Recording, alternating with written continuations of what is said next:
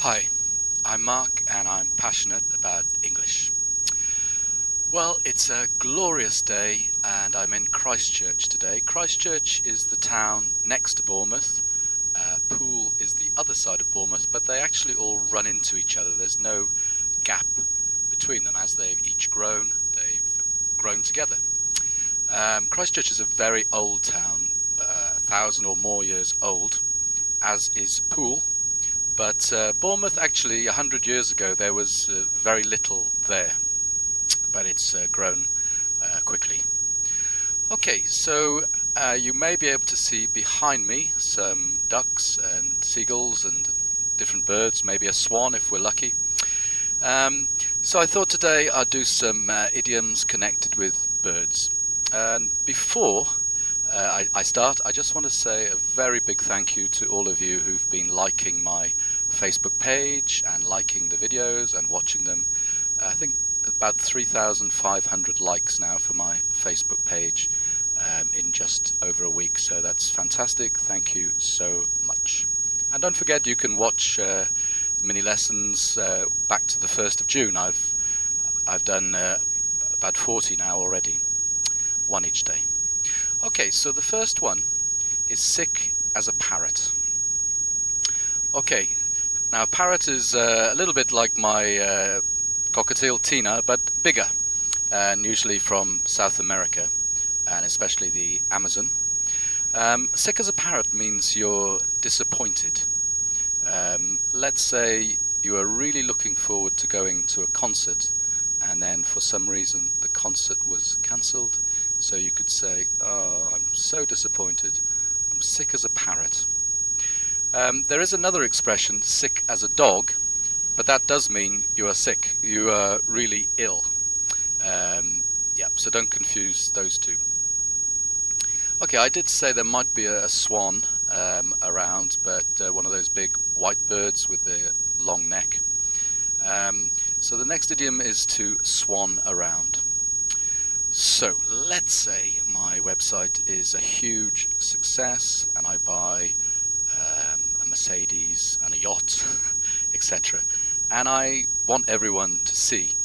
So I drive around town with the roof down and so on. This is called swanning around. It's kind of, I'm trying to show off that I'm successful and I want everyone to know. So this is to swan around. Okay, the next one is an early bird. So are you an early bird? Basically, an early bird means you like to get up early. You don't like to stay in bed so long. Maybe you get up at 6 or half 6 or 7. Yeah, you like to get up early.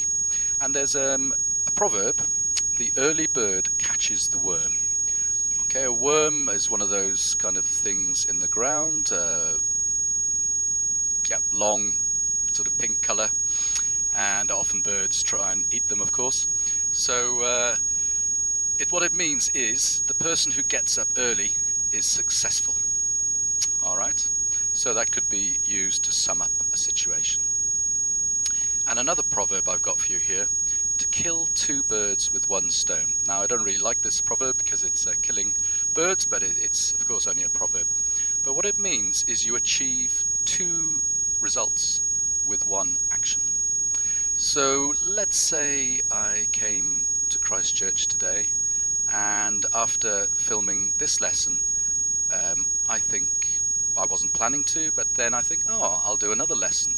So I came to do one, I drove here to do one lesson, but I ended up doing two. So I killed two birds with one stone. One trip to Christchurch, but two results. Okay, I hope that's clear. Alright, okay, my children have flown the nest. Alright, that means they've grown up and they've left home. And we also talk about the empty nest syndrome. So this is talking about when the children have left home, suddenly the parents, or the husband and wife, are left just together, and it's like, oh, now we have to just be with each other. So sometimes this can cause problems for some couples. And of course, bringing up children is a difficult job, takes a lot of time. So suddenly they have more time. Okay. She's no spring chicken. Okay, this just means she's not young. Okay, so yeah, that's all it means. She's no spring chicken. Okay, next one. To take someone under your wing. Okay, let's say I am working in a company and a new person arrives and my boss asks me to look after them, to take care of them, to show them what to do, and if there are any problems, to help them. So this is called I'm taking him under my wing, because of course birds protect their young, their chicks, under their wings often when they're in the nest. So that's where that idiom comes from. In a flap. Now birds kind of flap. This is called flapping their wings. Okay, but if you say he's always in a flap, it means he's panicking. He panics. He's not a relaxed person. He's always rushing around, worrying, panicking. So we say that person is in a flap, or I could say, oh, I couldn't find the camera this morning. I couldn't find the microphone. I was in a flap. Okay, so it doesn't mean I'm always panicking or worrying, but maybe that situation caused me to be in a flap. Okay, watching me like a hawk. Now, a hawk is one of those birds of prey, we say, one of those birds that fly high up, and often they hover. So they're looking down on the ground for a mouse or something to swoop down and catch. So a hawk watches things very carefully. Let's say, again, I'm working for a company and my boss isn't very happy with me. And he says, Mark, I'm watching you like a hawk. It means he's really paying attention to what I'm doing and checking that I'm doing things right and so on. Okay, another bird idiom, as the crow flies. So from where I am sitting here by this kind of unusual tree to my home, I guess it's about 5 miles, or what is that, 7 kilometers as the crow flies. So that means in a straight line. But because of course I have to go by road and turn right, turn left, and it's not straight, so that's not as the crow flies. Okay, so yeah, if you want to know from one point to another point the exact distance in a straight line, we say it's 50 miles or it's 50 kilometers as the crow flies. Okay, let's have another one. Oh, dead as a dodo. Now a dodo is one of those birds that's extinct, so there aren't any more of them anymore. They've died out. So dead as a dodo you could use, for example, maybe I'm having trouble with my laptop, it's been infected, viruses and so on, and it stops working, and I have a computer guy who comes and helps me with any computer problems, and he says, I'm sorry Mark, it's dead as a dodo. It means it's finished. It won't work anymore. You could use that for quite a few mechanical things. Of course, TV, fridge, washing machine. Yeah, okay. Here's a nest egg. Okay, a nest is what a bird builds to lay its eggs. But when we talk about a nest egg, we are talking about kind of saving up some money, usually for later in life. But it's not always. Maybe, for example, parents could be saving up for their children when maybe they go to university. But usually we say it for when you are saving up for later in your life, maybe when you've finished working. So let's say every month I save £100 because I want a nice nest egg when I get older. Alright, here's another kind of proverb expression. Birds of a feather flock together. Okay, when birds are together they kind of fly, we call it a flock of birds. So basically what it means is people of the same type do things together. Um,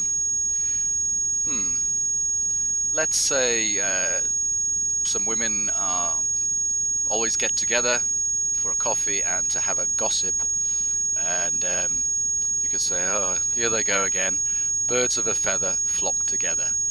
Okay, I would recommend you actually look that one up as well, just to be clearer. Okay, so now we're on to a joke. I'm not sure if you've seen any ducks behind me, but the joke is, why are ducks smarter than chickens? Why are ducks smarter than chickens? And the answer? Ever heard of Kentucky Fried Duck? Okay, often you don't need to put the have you before the ever. Of course, the full sentence or full question would be, have you ever heard of Kentucky Fried Duck? But you don't need to in this case anyway. You can say, ever heard of Kentucky Fried Duck? Okay, so it's saying ducks are smarter than chickens because they are not being killed to be sold in Kentucky Fried Chicken.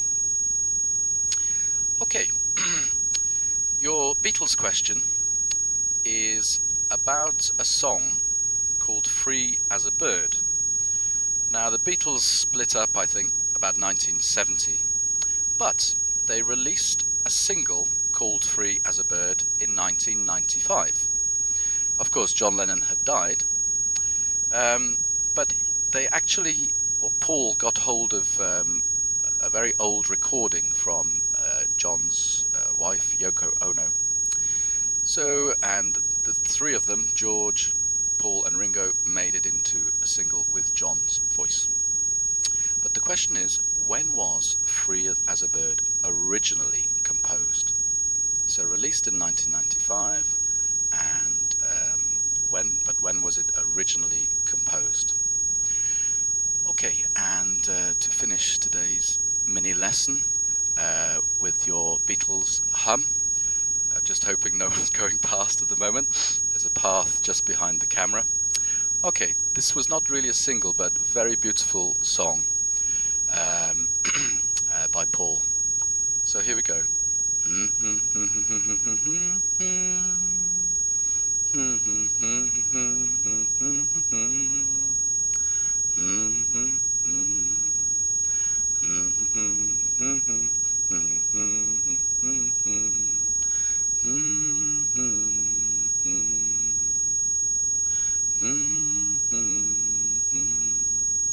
Okay, well, some people did go past, but anyway.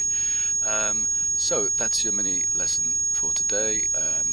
I'll give you a clue about the humming there. It is connected with today's idioms.